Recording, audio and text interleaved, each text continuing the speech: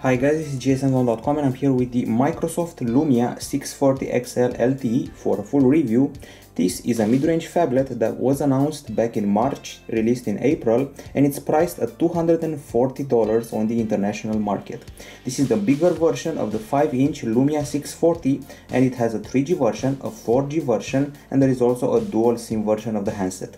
So let's discuss the design of this phablet. It has a glossy polycarbonate case that comes in white and a few other colors. It measures 9mm in thickness, which means it's thicker than the HTC Desire 820 that measures 7.7mm. It's also thicker than the Huawei Honor 6 Plus that measures 7.5mm, and also it weighs 171 grams, which makes it heavier than the Honor 6 Plus from Huawei that weighs 165 grams, and also heavier than the HTC Desire 820 that weighs 155 grams. By the way, it's heavier than those, but pretty much the same weight as the iPhone 6 Plus, plus or minus 1 gram. This model is also very wide, as you can see. So let's see it from the back. As I said, very wide. It measures 81.5mm in width, which is 3mm wider than the iPhone 6 Plus. You can barely grab it with one hand, and my hand is big, so smaller hands will have a problem. It's slightly slippery thanks to its glossy polycarbonate shell, and it's made in Vietnam, as the inside of the phone says. It's not very easy to use with one hand, as you can see right here. You're totally going to need two hands. However, if you're using it in landscape, it's an excellent experience. I have to say that it has angular edges. Some people may not dig this feeling of keeping your fingers on an angular edge. This is made of plastic, not metal, so it doesn't cut into your palm. It has a solid design, but this phone is kind of prone to cracks. After removing and putting back the shell, let's say 10 or 20 times, you'll inevitably crack it. That may happen by mistake. At the front, we got the earpiece right here at the top, front camera, some sensors here, and we don't have any virtual buttons. Excuse me, we don't have capacitive buttons, we have these virtual buttons here, so nothing in this area. So overall at the front we have big bezels here next to the screen, you can see them right here, and we also have the earpiece, front camera and sensors, and the facade is a bit of a fingerprint magnet, I have to say that. At the back we got the polycarbonate shell. It's a wraparound case that can be removed and replaced. We have the protruding main camera, you can see it sticks out a bit. We have the LED flash and the speaker right here, plus the Microsoft and Zeiss logo. Okay, now in order to remove the shell you have to start from the bottom right, from what I've heard. Apparently it's easier that way, and indeed it is, compared to what I tried out in the unboxing, where I had a lot of trouble with removing the shell. Okay, so here we go, we removed it, and below the shell you can find the battery, and you can find the micro SD card slot and micro SIM card slot right here. You can only access them if you remove the battery, so there's that. Okay, so this is the back side. Okay, and now at the top we find the audio jack, and at the bottom we find the micro USB port. Nothing on the left side, while on the right we got the volume buttons and on-off button, all of them with excellent feedback. They're made of plastic from what I can feel. Overall, the design of this phablet feels pretty much okay for a mid-ranger, but the phone is very wide and small hands will not dig that, especially since the device is kind of slippery. Now we're done with the design. As far as the hardware is concerned, we're getting here a display that has a diagonal of 5.7 inches. It's an IPS LCD with a resolution of 1280 over 720 pixels. Inside the phone, there is a quad-core Qualcomm Snapdragon 400 processor clocked at 1.2 GHz, and the GPU is an Adreno 305. You also get 8 GB of storage here, of which you will have free about 4 GB. There's also 1 GB of RAM inside, and the micro SD card slot can support up to 128 GB of storage. At the front of the phone there's a 5 megapixel camera for selfies. At the back there's a 13 megapixel camera that will take the main shots. Connectivity wise, we're getting 4G LTE with a max download speed of 150 Mbps. There's micro USB, GPS, GLONASS, there is Bluetooth 4.0, NFC, Wi-Fi, BGN, and there's also DLNA in case you're wondering. I have to say that this model also has an exchangeable back cover, so if you want to replace it, you can easily do that and probably change its color as well. In the meantime, let me list you the sensors we have here: ambient light sensor, accelerometer, proximity sensor, magnetometer, and something called sensor core that should be able to detect your motion and your steps and things like that. Okay, now as far as the battery is concerned, what we're getting here is a lithium-ion unit with a capacity of 3000 mAh. It's a 3.8 volt battery and it has a 11.4 watt-hour capacity. On paper, it should give you about 37 days of standby. It should also give you 30 hours of talk time, about 98 hours of music playback, or 10.7 hours of video. Well, in our test, that usually involves HD video playback in a loop with Wi-Fi on and brightness of 200 lux. We achieved a time of 9 hours and 49 minutes pretty much. So it was 9 hours and 49 minutes of HD video playback with Wi-Fi on and brightness of 50%, or better said at 200 lux, which is quite good. We beat the Galaxy Note 3 that scores 9 hours and 30 minutes, and we also beat the Huawei Honor 6 Plus that scores 9 hours and 12 minutes. Still, we scored below the Galaxy S5, for example, that achieves 11 hours and 4 minutes. Keep in mind, we got almost 10 hours here. The charging is quite long. This model will require 4 hours of charging. It's also almost the longest handset when it comes to charging that we measured so far. It's on par with another handset, the All P6 Energy that we tested, and it reaches once again 4 hours. In the meantime, for example, an iPhone 6 Plus charges in 3 hours and 16 minutes, and the Philips Xenium i908 is actually the longest charger I've ever tested, 4 hours and 25 minutes, which is uncomfortable because leaving the phone off to charge for 4 hours is a bit annoying. Of course, we have battery saving features, so let's check those out. Trying to find them here. Battery saver here somewhere, probably missed it. That's the problem with those settings from Windows Phone. Maybe Windows 10 they'll change a bit. Here we go. Battery saver is pretty straightforward. You first have an estimation here. Conserve battery life, it's off now. You can activate it at under 20% or always, which limits functionality, or until the next charge. Basically, when battery saver is on, all the non-essential features and background tasks are turned off and push notifications are being sent less often. There is also the usage aspect, and you can enter an application and you can allow it or not allow it to function in the background, even in power saving mode. So for example, you go to this game and you should be able to see if it can run in the background or not. Here you go. This is the option: allow app to run in the background, on or off, or allow it to run even when the battery is on. Usually it's a good idea to turn it off, especially with games that drain your battery a bit too much. And there is a little bit of an extra I want to show you, also related to battery stuff. If you go to the display section, there's here something called battery saver brightness that will reduce screen brightness when the battery saver is active to cut even more juice. Overall, the battery is good here, but charging is a bit long and that's a bit of a bummer.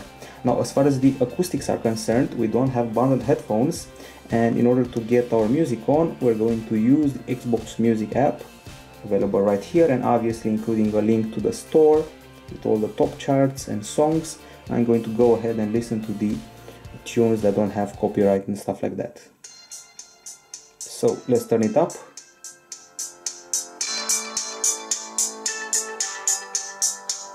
Speaker is right here.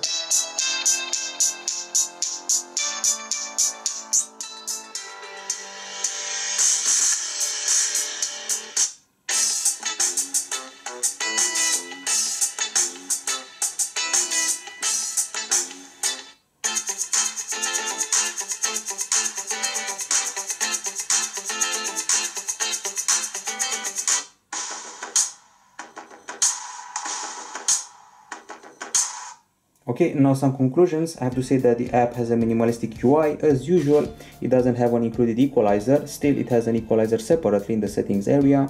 Anyway, I have to say that the sound is crisp, it's clear. The volume is what I would call medium. Bass is quite good, and we got good voice in the songs that have voice. Also, there's no muffling on a flat surface.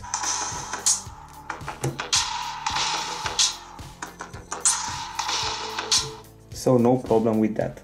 Okay, so after we played around with the phone for a bit, we also used a decibel meter to measure its performance, and let's see what came out of that test. So this is the decibel meter at the front of the phone, 82.1 decibels, while at the back, let's see how much we achieved here, 83.5 decibels. I would say we're doing fine. The iPhone 6 Plus scores around 83.8 decibels, the HTC Desire 184 decibels, and the Huawei Honor 6 Plus 82.7 decibels. So overall, I'd say we're doing pretty fine. I also remember that we beat the LG G Flex 2 that scored a bit low. As I said before, there are some extra settings to play with in the acoustics area. And once again, we're off to find that setting. It's called audio here in the extra section, and you can either play with presets like bass boost, bass cut, vocal cut, treble boost, acoustic, classical, and all that, or you can go with custom and mess around with the equalizer using these 7 sliders, or you can set it off, and that's about it. Then you got the enhancements. You can trigger virtual surround at headphones or flip to silence, which doesn't exactly have to do with the music. So overall, pretty good acoustics for this mid-ranger. Now it's time to analyze this display, this big and crisp screen. It's a 5.7 incher, it has an IPS LCD panel, it uses clear black technology, the resolution is 1280 over 720 pixels, and we got Gorilla Glass 3 protection here, plus this screen has a density of 259 ppi. We're going to be using the video app, which is Xbox Video in case you're wondering. And we're also going to be watching this test video right here. Keep in mind that there are some edges left here, black edges, you can probably see that. Speaking of black, the blacks are not deep here, and let's watch the video.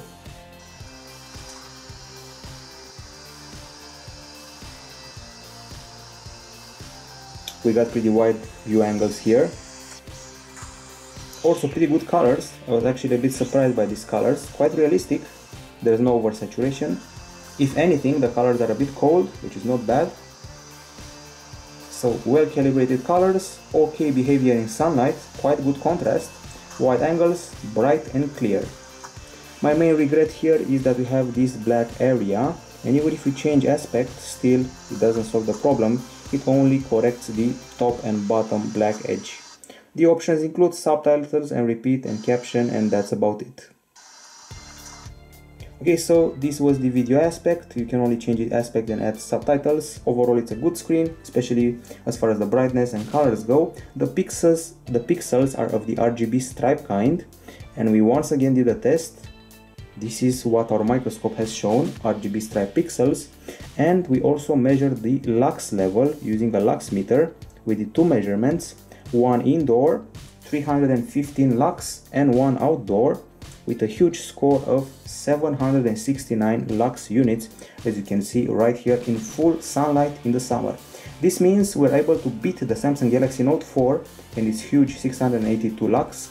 Also, we beat the iPhone 6 Plus and its 605 lux. Once again in full sunlight on a sunny summer day. This is actually the second placed all-time phone tested here at gsndon.com after the champion Galaxy S6 Edge that scores around 900 lux, of course better than 900 lux. So second place phone, a mid-ranger with a very bright screen. Now let's check out the settings for this display. We go to the settings area if possible.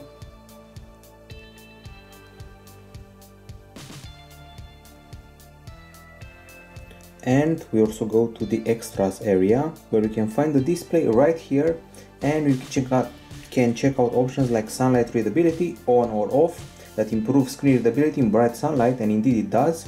We got battery saver brightness that you saw before, and brightness profile that allows you to adjust the brightness of the screen. You can actually tweak the level of brightness for the lowest level, for the medium level, and for the high level, and increase them or decrease them as you please. Furthermore, you can also play with the color profile you got standard here included, and you also have vivid, cool or advanced that allow you to tweak the color temperature, tint or color saturation to your liking. So that's basically what you can do with the screen and how you can adjust the experience. Overall, it's a very good screen and also very bright for a mid-range phone. It even beats some handsets that were record breakers before here at gsndom.com. So huge brightness, good colors, nothing to object about the display. Now it's time to discuss the camera. At the back we got a 13 megapixel shooter with autofocus, 4x digital zoom, size optics, and the sensor size is 1/3 of an inch. We also have f2.0 aperture for this camera and a 28mm focal length. We got an LED flash here, BSI and rich capture, while at the front we got a 5 megapixel selfie shooter here that has a wide angle lens, f2.4 aperture, 24mm focal length, and can take full HD video. It's time to check out the camera interface using this castle. As you can see, there is no physical camera button, but you can trigger the camera from the drop down area if you want to. So here's the camera UI right here with a pretty good frame rate, and I have to say that the camera app opens up reasonably fast. We have a pretty okay focus speed. As you can see, we can focus on these areas of the castle pretty well, especially for a mid-ranger. This is the Lumia camera application, the default app. At the top of the screen we get the basic setup, and then you can also trigger the expanded setup. So let's start with the basic simple options. We got a front camera shortcut here, we got the flash options, auto on or off, and you also have rich capture that you can activate, and then there are the expanded options that will include white balance. Let's put the focus aside. Once again, we got white balance here that opens up as a semicircle and includes several sub options. Then we got the focus modes. You can move from macro to infinity. Then we got ISO that goes from 64 to 3200, very impressive. And then we're playing with the shutter speed. We go from the 16,000 part of a second to 4 seconds, once again impressive. And finally exposure, -3 to +3, and that's how this device rolls. Some of these settings are actually more impressive than the ones offered by the very much praised LG G4 that I've tested recently. So these are the manual settings you can play with on the phone, including white balance, focus, ISO and all that. And now let's talk about the rich capture. Rich capture is basically a series of captures that involves the flash, some HDR, and if you choose the flash and trigger rich capture, you get a certain option. If you choose the flash off, you get another option. Basically, it takes valid exposure shots and creates HDR, dynamic flash and other features. So there are 3 modes here. Mode number 1 is HDR. It involves high contrast scenes. Then there's dynamic flash, with or without flash. Let's select with, activate dynamic flash, and then we press that button, and then we enter the picture we just taken. It's processing right now. And then there's a third mode, dynamic exposure, that would take long and short exposure shots with no flash and allow you to choose which one is best, and also modify the image with a slider. This is the shot, and this is what rich capture is all about. This is dynamic flash. You can choose flash, no flash, or customize with a slider the degree of flash you will be applying, which is a pretty impressive feature. So this is rich capture in a nutshell. This was dynamic flash, and now it's time for dynamic exposure, and let's see how this plays out. Okay, so we put the flash off, keep rich capture, and see what happens. As far as I know, the flash is off.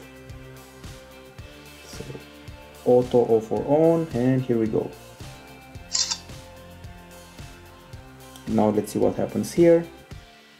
From what I saw, it still triggered the flash with rich capture on.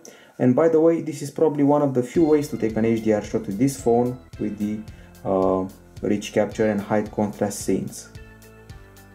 Okay, so let's see what came out.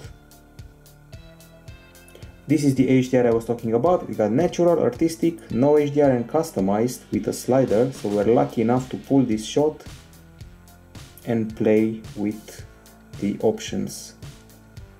Okay, now we're done with rich capture. People are wondering what that was, and now it's time to access the settings and see what's happening here. So we got the general options that include a timer, include also bracketing. Bracketing is a series of shots, 3 or 5 shots, with varied exposures ranging from these values. And then aside from bracketing, we got these options for the camera key press and hold, framing grids. We also have these options: Lumia selfie, Lumia refocus, and lenses. Then we got aspect ratio that can be 16:9 or 4:3. We also have living images, focus light that can be used flash settings, auto or always off. And then we got video, which offers a resolution of 720p 24 frames per second, 25 or 30 frames per second, 1080p in 24, 25 or 30 frames per second. Okay, so you previously saw something called living images. This is living images, it's turned on. In order to see what this is all about, we go to the Lumia Storyteller app, and here you can see the images coming to life. It's basically a shorter GIF if you want. And we go here. There's a guy with a skateboard, that should be a good example of that. And this is it. And this is the living image. It's basically just a slight motion of the image, making it feel alive, and you can turn it on or off during your capture or during your visualization. Okay, now let's go back to the camera and see those options a bit more. So back to the settings, we analyzed photo, video, info, general and all that. Now let's take them one by one. First of all, Lumia selfie. Basically, you can also take a selfie with the back camera, an auto selfie by detecting your face or setting a timer. And if you open up, after taking the selfie, if you open up the dedicated application, you should be able to customize your face here. So if you go to photos, you should be able to open up a picture with Lumia selfie. This is it, and then we go to the gallery, go to albums, camera roll, choose the photo of my face I've taken, use this app, and then comes the customization. You can make it portrait, square, or landscape. You can flip it from one side to the other, and then when you're okay, you proceed to the next level, where you can tweak the eyes, toning, soften, slim, smile or teeth.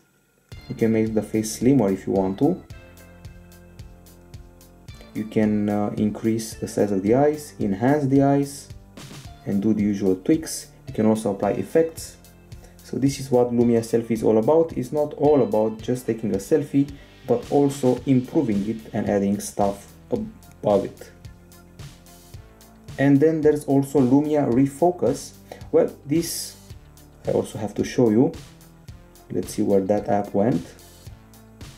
Lumia refocus is here, and you can select the picture, and then you can change focus. What it does is it takes a series of shots and then allows you to refocus. You can focus on this subject or on the lake behind it, and it will blur the foreground, as you can see here.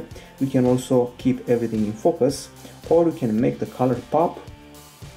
You can make this color pop and everything else feel black and white, or you can make the green grass pop and everything else black and white.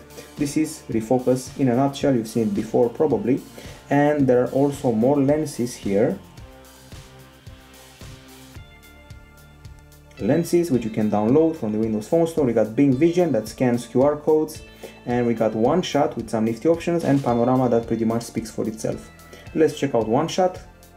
It has a ton of options, but sometimes it's buggy and laggy and won't work fine. Okay, so here we go. As you can see, there's a bit of a frame rate hitch here, and the options include FX, zoom, we got contrast, we got exposure, we got saturation, sharpness, white balance.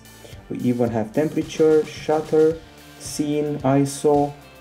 We got manual focus, grid, ratio, and of course a lot of filters to play with.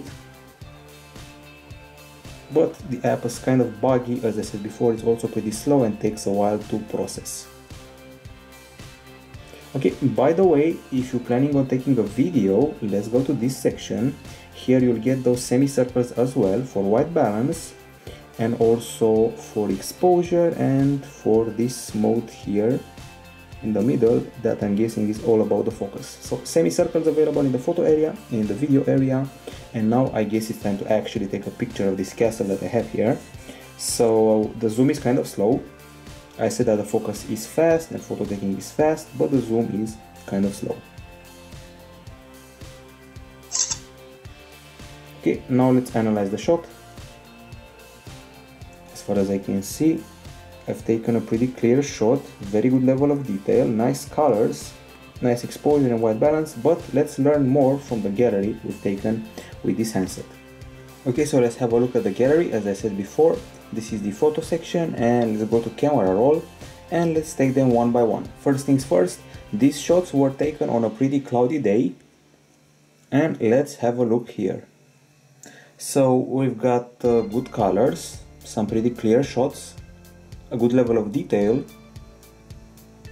and we even took a panorama that has a resolution of 12,289 over 2064 pixels, and it looks pretty nice. Good exposure, good white balance, and good level of detail again. Nice texture here on this wall. And we even played with rich capture under the bridge, trying to achieve HDR with pretty decent results. The selfies look surprisingly good. I recently played with the LG G4, and I have to say that the colors of this model are actually a bit better than the one of the flagship that praises its front camera. More selfies, and once again a cloudy day, you can see the clouds here. We even played with rich capture again. So crisp selfies, and then we tried out the zoom, regular shot, then we zoomed in to a reasonable level of detail. But if you try to zoom in too much, you'll see some detail loss. If you zoom in at about 2x, it's okay. If you go further, it's not so okay. Overall, we got pretty much good exposure and white balance, especially for a cloudy day. And then we played with the macro shots and close-ups, and the results were quite good. I like the texture of this metal faucet thingy. Also, very nice focus. You can either focus on it or on the background. For a cloudy day, I'd say this camera handled it very well. There's the occasional whitish shot. There is a layer of white hue on top of it for no reason whatsoever, but that's seen more on the PC if you look at the gallery rather than on the phone. Excellent colors here. Aside from being a cloudy day, these shots were taken in the shade and they look quite nice. They even have that gloss that we usually associate to higher end smartphones. And some colors here, good colors, realistic colors, so no problems here. They weren't burnt, but there was nothing to burn them. It was not a sunny day. More shots of flowers, looking quite well. Pretty good details here, and very nice focus by blurring the background and focusing on the foreground, which in this case is a rose. Realistic colors, nice texture, okay focus. Not once have I lost focus while playing with this phone, and also it focuses pretty fast and it's comfy here. I keep comparing this model to the HTC Desire 820. It's a quite similar phablet, although it's a bit more powerful. Well, I find that this model beats that HTC phone, the HTC Desire 820. It beats its camera. However, we scored below the Huawei Honor 6 Plus, also a phablet, also more powerful, but it has a dual camera that produces much more impressive results. Overall, detailed macros, very good colors, and aside from the occasional white shot, everything is okay here. And by the way, we have a pretty powerful flash. We took some indoor shots, pretty impressive details here as well. And the pictures look quite nice. For a mid-ranger, it does its job perfectly. I would have to say that it's above the Samsung Galaxy S4 if you want a comparison, and it's the equal of the LG G2 or even better a bit. However, I have to mention that you will have to learn the Lumia features if you want to properly take advantage of this camera's features. Now we're off to the video section, and the videos taken here were MP4 files in Full HD, 30 frames per second, with a bitrate of 17 mega per second. So let's take them one by one, starting off with video number 1. This is it. As you can see, it's a bit exaggeratedly white. However, the exposure change is quite good, pretty good acoustics, okay stabilization and clarity.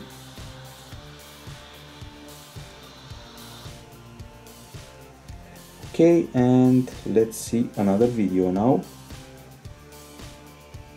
This is the second video. This is the best video we've taken with this phone. It's very crisp and clear, pretty good focus, nice colors, some stabilization problems but nothing major. Once again, most of the shots and videos can be excused by the lighting of a very cloudy day. The third video was taken in 720p for some reasons, probably just to test out that resolution, and it involves a lot of color. In spite of being 720p, it looks quite nice. There is a bit of focus loss here and there. The colors are excellent, I mean realistic and also vivid at the same time. The acoustics are good and the level of detail is quite okay for a HD capture. Okay, time to go to the last video and let's see what that one involves. Here we go, once again in the park and once again with flowers. This is once again a whitish sample. There is that white layer on top of the image. It's a full HD sample.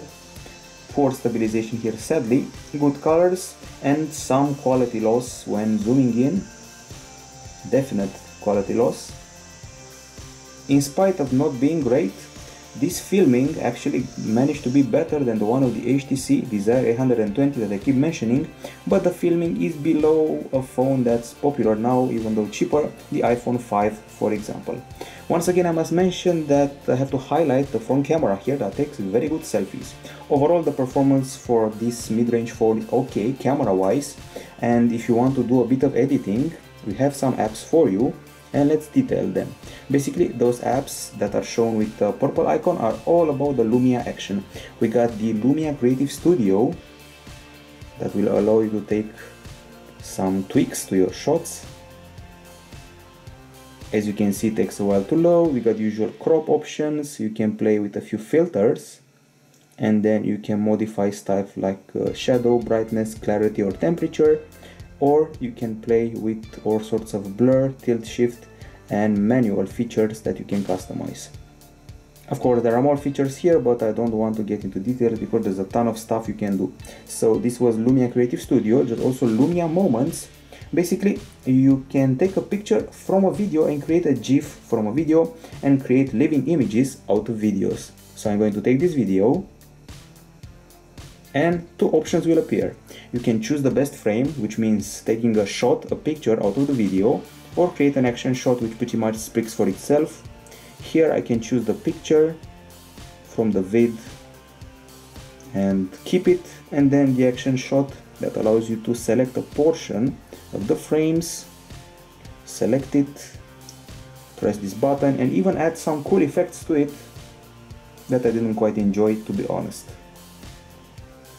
The processing is taking a while, and here you can see your action shot step by step, maybe with some effects, with some blur and stuff like that. Anyway, you can create a living image out of a video, and that's the main purpose we got here.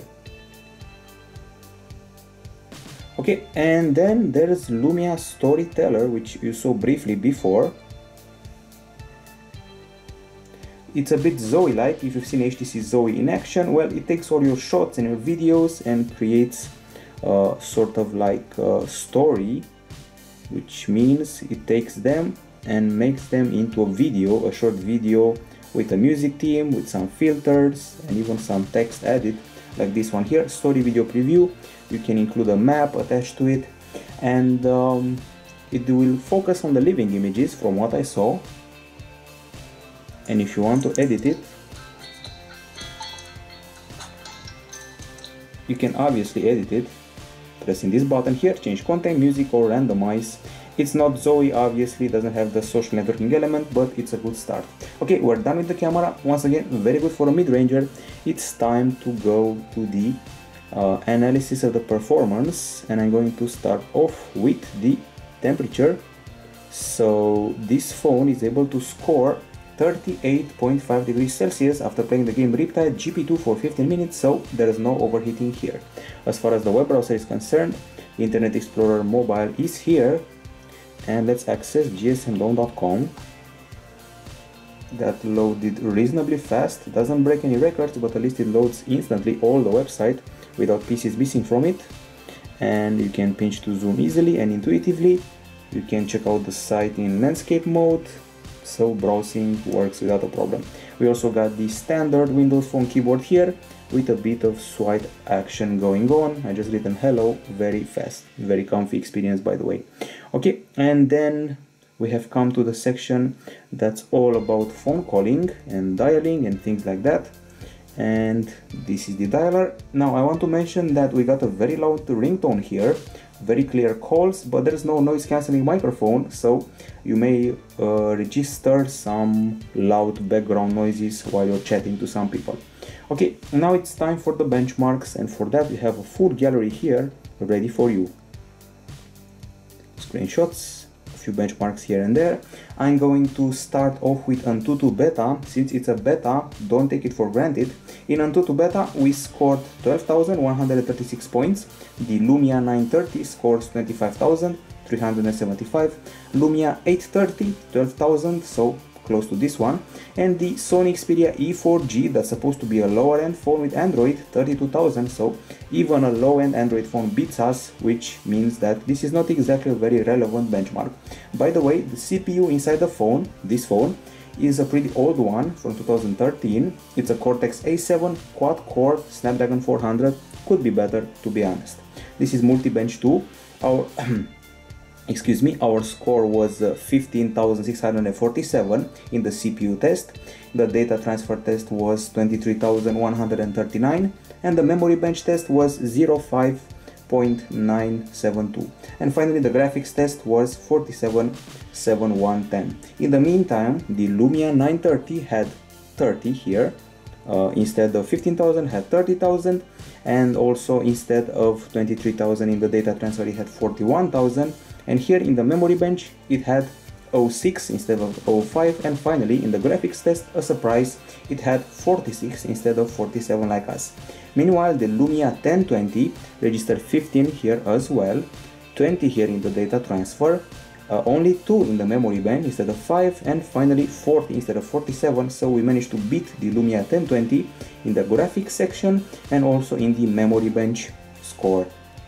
Next up, let's see what we got. This one is base Mark II as far as I know, and the overall score is 473. The Lumia 830 has 475, Lumia 930 has 1078, and the Lumia 1020 has 501, so we're in the ballpark of the Lumia 830 but not higher than that.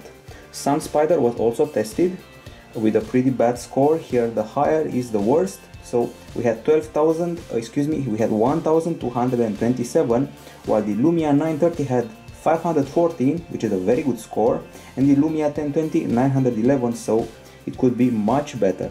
Basemark X is also here. Let's find it. This is Basemark X with a score of 4,899 points. Lumia 930 was in the 20k area. Lumia 830 was at 4,950, once again we're closer to that model. And finally Lumia 1020, 5,968.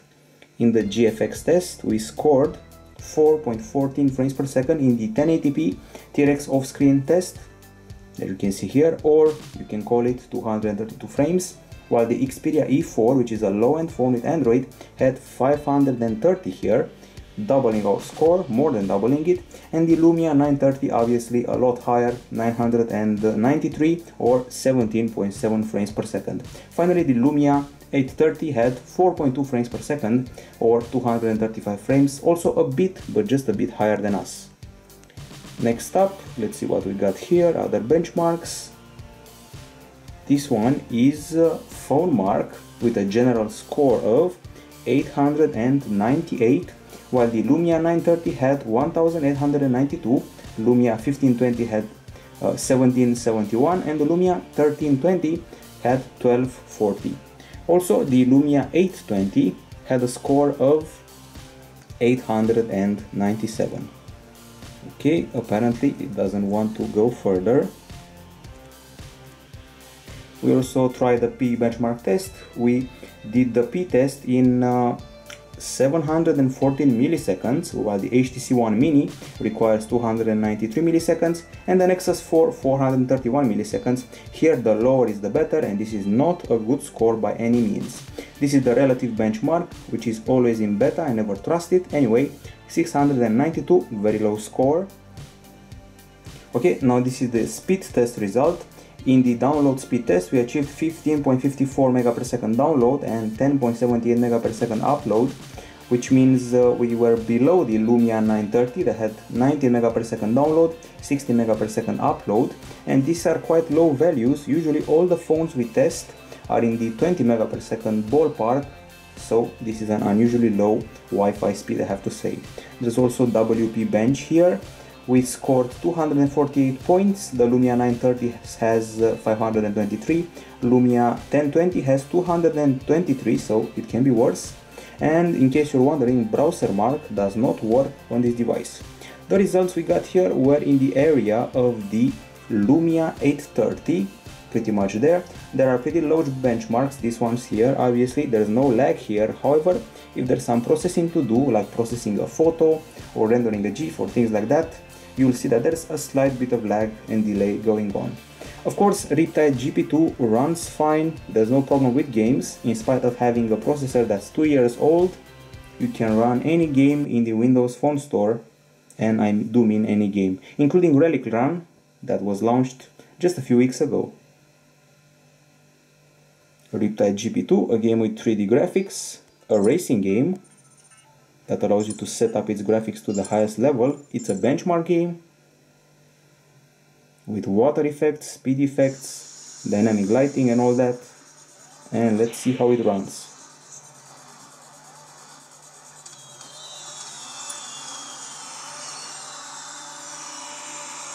The frame rate is a bit choppy, but at least there's no delay when controlling the racer, and the water looks quite fine.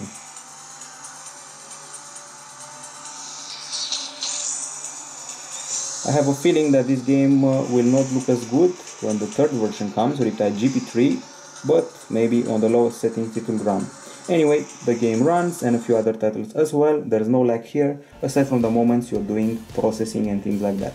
As far as the OS goes, this is a Windows Phone 8.1 with Lumia Denim, and this phone was actually announced at the same time with Windows 10, and it has the promise of being one of the first phones to get Windows 10 mobile, so that's a good thing.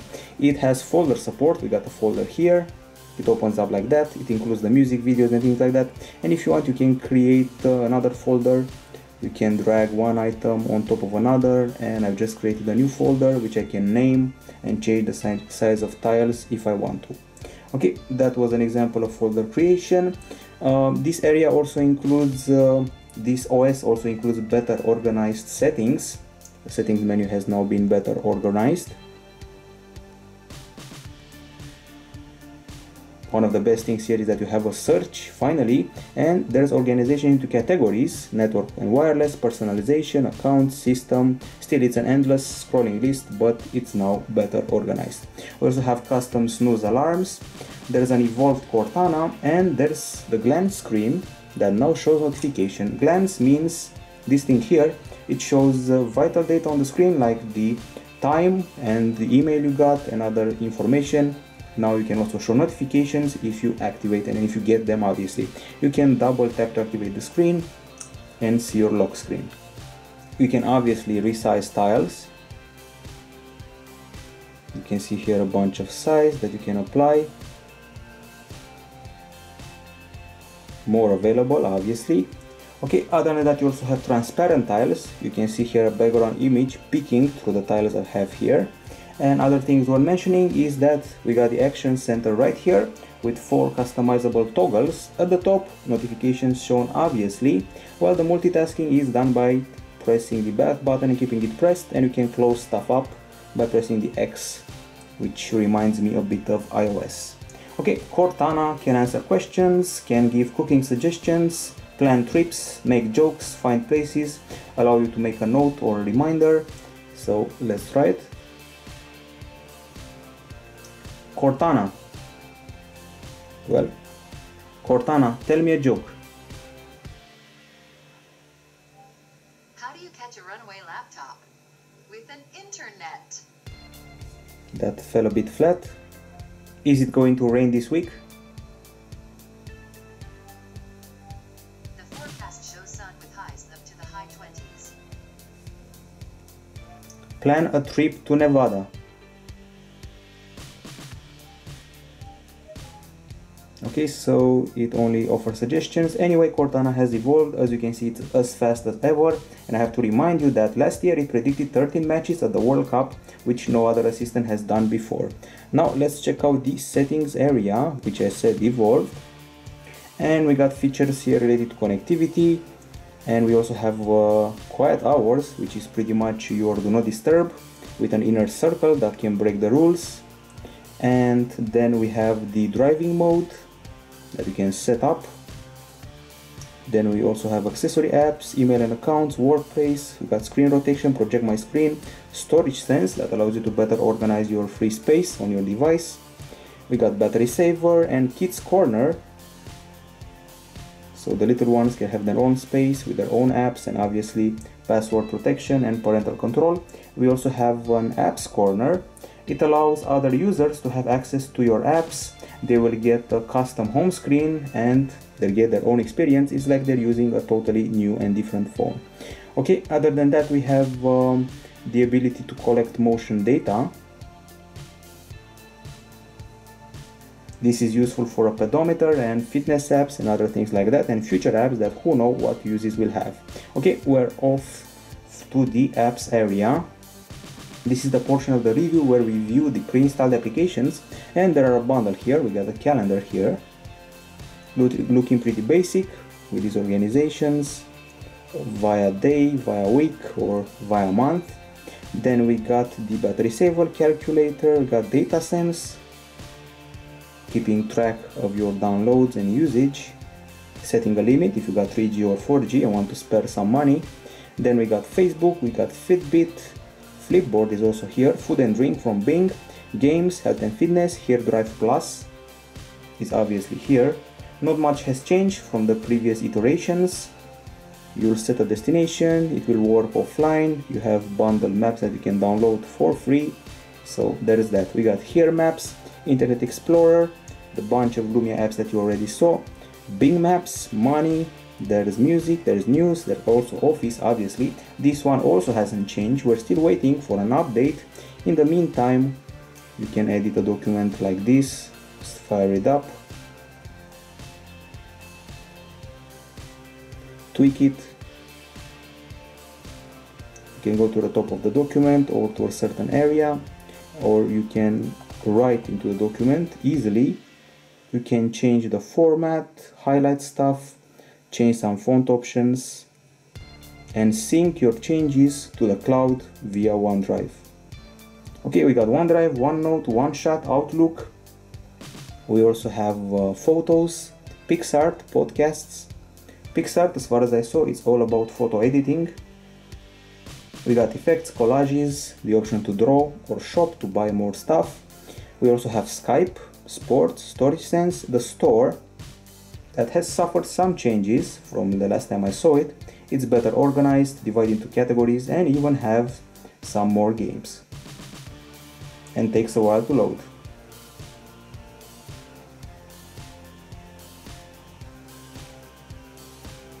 These are the main sections, looks very minimalistic, and I've seen other better stores, to be honest.